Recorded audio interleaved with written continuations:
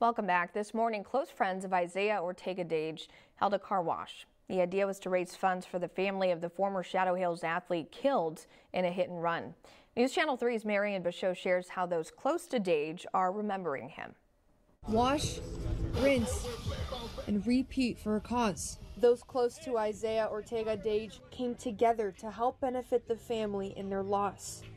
You know, we got to stick together and keep moving forward, but also let their family members and their friends know that we're here to stand by them too, you know.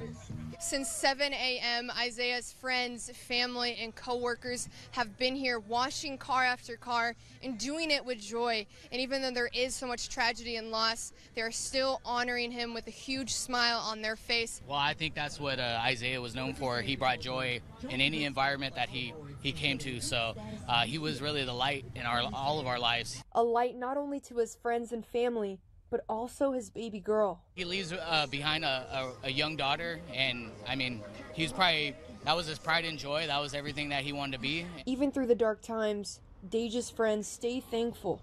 There are sad times, but all in all, joy that I was able to meet him and work with him and even eat with him, so it's good. His presence never fading from the heart of loved ones.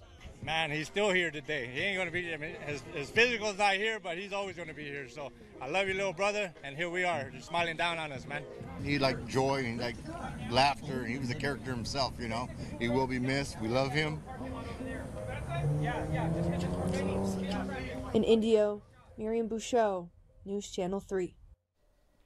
Well, if you want to donate to help Dage's family, you can find the GoFundMe link on our website, KESQ.com.